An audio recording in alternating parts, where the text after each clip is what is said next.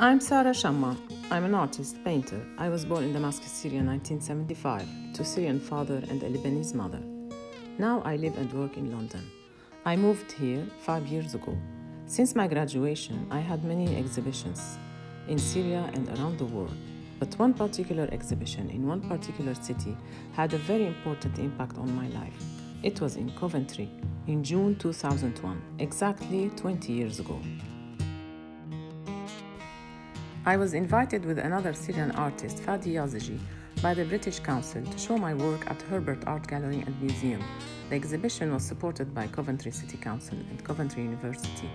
I came to the opening and I spent a few days in Coventry, where I learned about its history and about the role this great city decided to play after the war.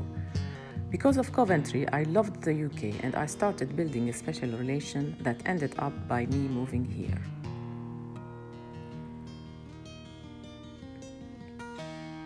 In 2004, I won the fourth prize at the BP Portrait Award in London. The following years, I continued coming almost once every year to the UK, and I decided that one day I will move here. The last exhibition I had in Damascus was in January 2011. It was called Birth, almost 30 paintings that I created when I was pregnant with my first child. 2 months later, the unrest started in Syria and developed into a terrible war that destroyed my country. My next exhibition, Q, took place at the Royal College of Art in London in 2013, a series of 10 paintings which formed a 61-foot-long queue of people and animals. It explored themes of humanity and group mentality. In 2014, my exhibition Diaspora in Dubai depicted subjects who have fled their homeland in search of better life. In 2015, another exhibition in London entitled World Civil War Portraits. It was a cinematic journey of the experience of war and its horrors.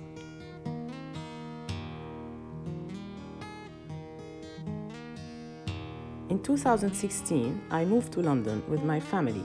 I established a new studio and I started working here. But I kept my home and my studio in Damascus, where I continue going every few months to visit and work. In London, I discover new colors, new lights, new sensations. The green and its optimism started to penetrate my paintings. So the next exhibition was called London, and it was shown in Dubai in 2017. I invited some children to my studio to sit for a series of portraits. Then I gave them art materials to experiment with, and elements of the resulting drawings were selected by me and transferred onto the children's portraits.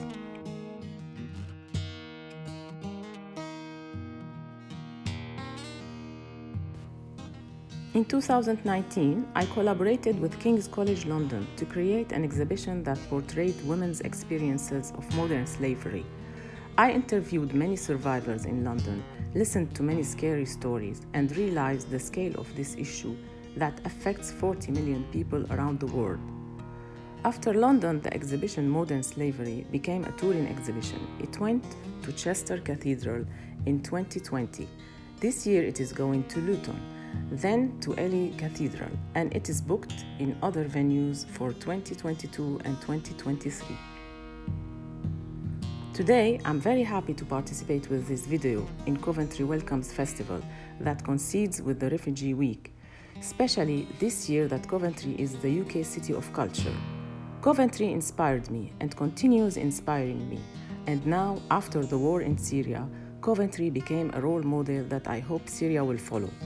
Coventry was destroyed during war, but instead of facing the war and its elements with hate, it faced them with love. It became the city of peace and reconciliation, the city of sanctuary for thousands of refugees, and started the concept of twin cities. Only with these principles, the people of Coventry were able to rebuild their beloved city and their lives.